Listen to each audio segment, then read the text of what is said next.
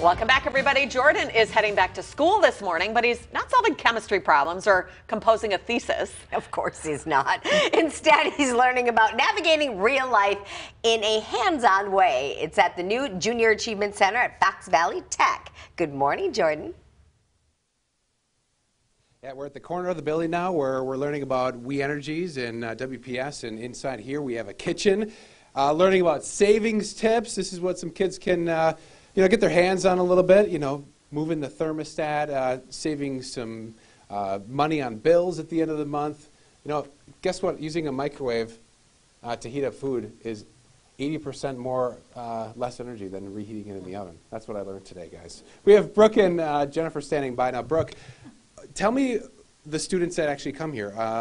Age groups, who can get involved? Sure, all students are welcome. We primarily focus on 4th grade up all the way through high school, and there are students welcome from all over Northeast Wisconsin for all junior achievement programs.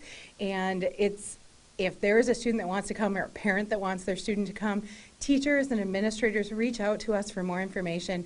We organize it through the schools, but all students of Northeast Wisconsin are welcome to come to the center. It's really, really cool too. And just briefly, let's talk about some of the options here that the kids can learn from. Sure. They can learn about financial literacy with Community First Credit Union. They can learn about welding with Miller Electric Manufacturing, logistics, hot term right now, supply chain management with Kimberly Clark. So there are so many options here. Trades with Bolt, and we have Myron Town Square. So we really brought our community together, and every community should have a YMCA, so JA Biztown does too. Yeah, there we go. So we have Jennifer standing by now. So my question is, how does this get students ready to get to college? Because obviously you're hand in hand with Fvtc. Yeah, absolutely. So as Brooke stated, we've partnered with many businesses in our area.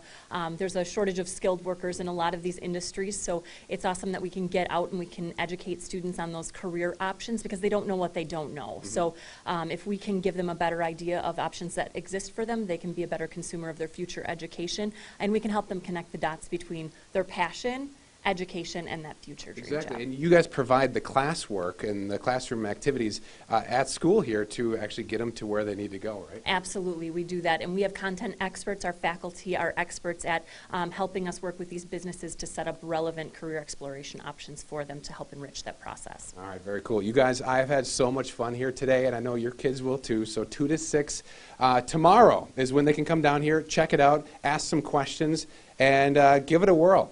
I'd highly suggest doing it. Start them young. They got to learn how to spend that allowance, right, Shelley? Exactly, that big allowance you've been giving your kids. Thanks, Jordan. We'll be right back.